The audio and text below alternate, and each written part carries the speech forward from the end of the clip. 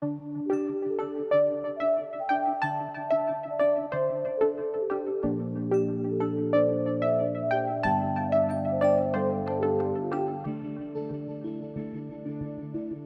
we are in the beginning of a journey towards more sustainable and nutritious foods based on plant proteins.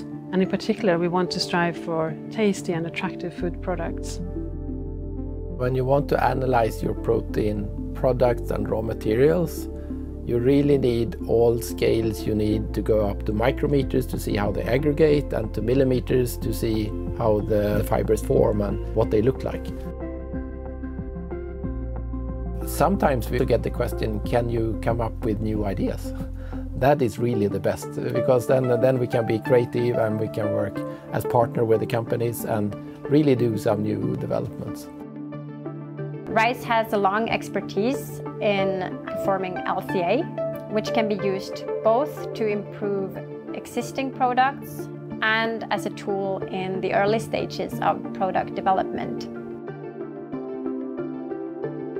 We often start by making a target product profile, so we describe the most critical attributes, texture, taste, performance in cooking, and from that we then go back to what do we need from a process and from an ingredient perspective. We know what works, but we don't know if other proteins work or not, and that is a big task to find out. In most cases, plant-based meat analogues have a lower environmental impact compared to animal-based alternatives. But there is a wide variation within the product group. And this depends on factors such as the choice of raw material, the protein yield, the processing technique, and also the type and amount of energy used in the process. We also need to verify, does it taste good? Is it healthy? The most important instruments are humans. So we have sensory panels who are trained at taste and consistency and flavor. So you need to have this analysis at all the different levels, really. It needs to be done before you put it on the market.